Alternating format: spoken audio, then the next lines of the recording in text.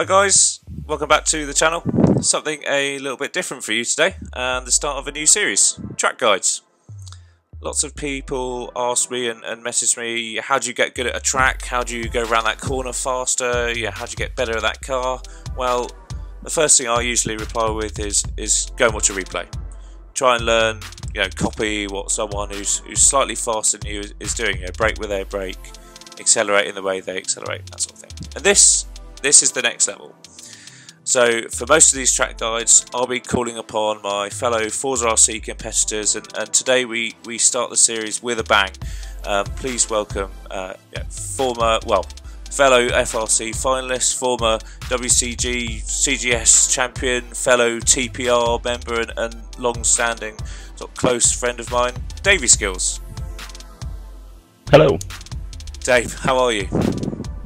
I'm alright, thanks. I'm alright, not too bad. Good. How's how's life been treating you recently? Any sort of interesting projects on the go, or?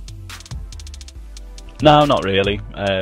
Life's been absolutely fine. Yeah, the biggest thing that happened is got engaged, so just planning a wedding. Basically, that's pretty much it. Have you got? Thank you. Have you got your venue or photographer or any of that booked, or? Oh yes, we've got all that sorted. Just got to pay for it now. Excellent. Yes, yeah, that's the tough bit, isn't it? Good. I mean, thoughts back to 2018. You've had a bit of time to sort of digest that. How do you feel it went?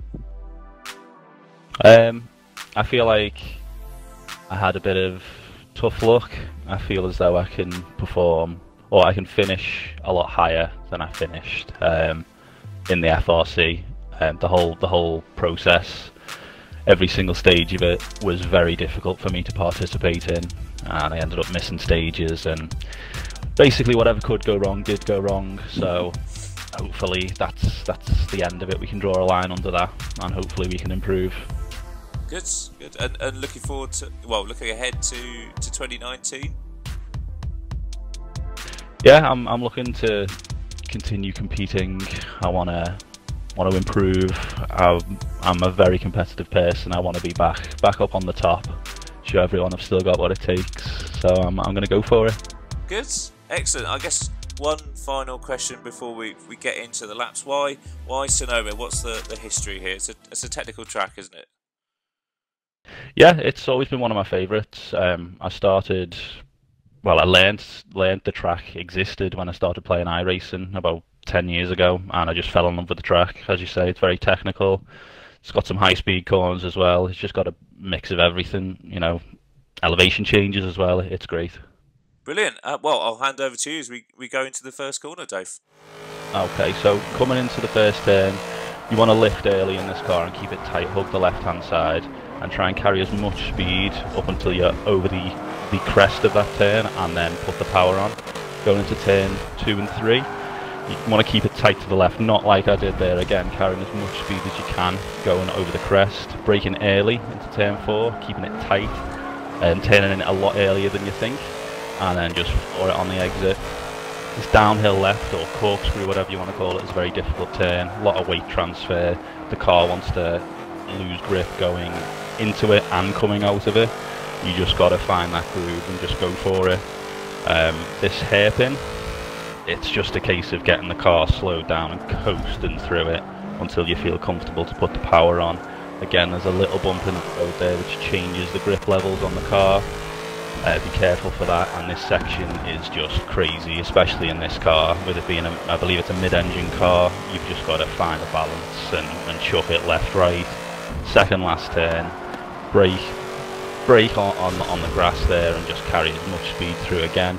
On the last turn, this hairpin, I messed it up on this lap as you can see, but you just dive into it, keep it as tight as you can and get on the power as early as you can, but without traction control on, it's really hard in this car. Brilliant. And now we go into a lap as we just change over to go around the first corner again, slightly better than last lap. I think managed to get the power down a bit smoother there. We go to a lap with traction, Dave. Yeah, so with traction control on, you can just abuse the traction a lot more. If you look at this first turn, I get on the power a lot earlier and it just grips, and I'm just dropping that ghost, which is my ghost without traction. Just easy. Again, the lap is a bit better. I've done it a few more laps here, you can see, but you've still got to be careful going over the crests. Don't want to get on the power too early. It's more about carrying the speed through than getting on the power early in those turns. But then, again, just abusing traction control as much as you can. This downhill left, again, very tricky. With traction you can get on the power earlier, but then that adjusts how the car handles.